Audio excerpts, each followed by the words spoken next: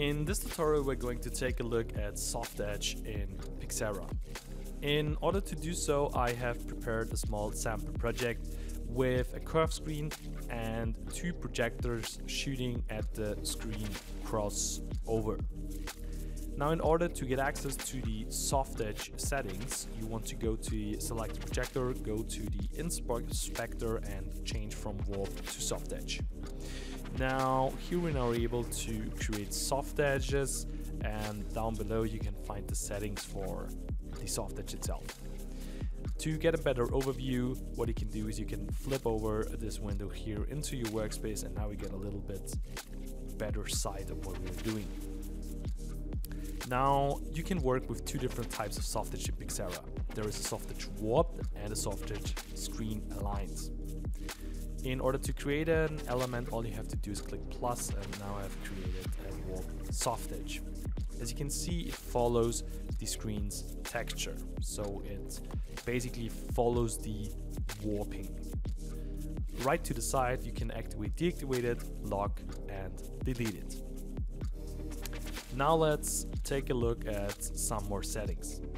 In shape, you can change from Softedge to mask, depending on what you need. You can go interpolation for the edges in case you want to modify them. We're going to take a look at that with the screen aligned. And there's the gradient size in pixels. Now, to place your Softedge mask, you can use these buttons here, and by doing so it will automatically flip to the corresponding side. So let's say I want to have it on my left side. I can then change the gradient size in pixels, and I can change the gamma right here. Additionally to the warped Softedge, you can as well use so-called screen aligned Softedge. And in order to create it, all you want to do is click plus here. What's important to know is right now I can't grab my Softedge, and the reason for that is that up here I have to change from warp to screen aligned. Only now I'm able to grab and move this mask.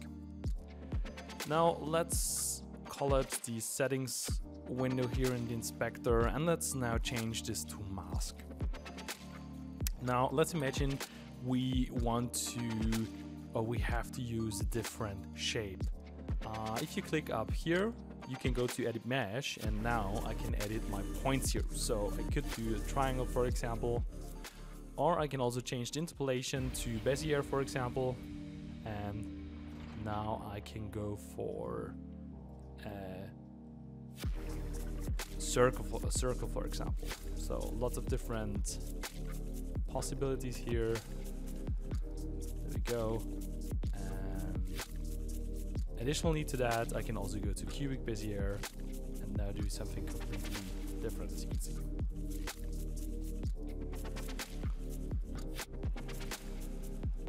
And yeah, this mask is a little bit different to the warped mask. As you can see, it doesn't follow the screen's texture. It basically sticks to the outputs.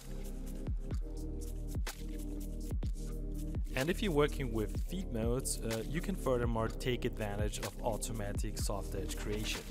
So as you can see, I have my projectors set to fit, so I've got feed modes activated. So we can also see the green lines here pointing at the correct part of the screen. And if you're running a feed mode setup, all you have to do is click this button here up top, generate Softedge, and Bezier will automatically create the perfect Softedge for you. So you can see both projectors, the correct Softedge. There shouldn't be anything you have to do manually for a setup like this.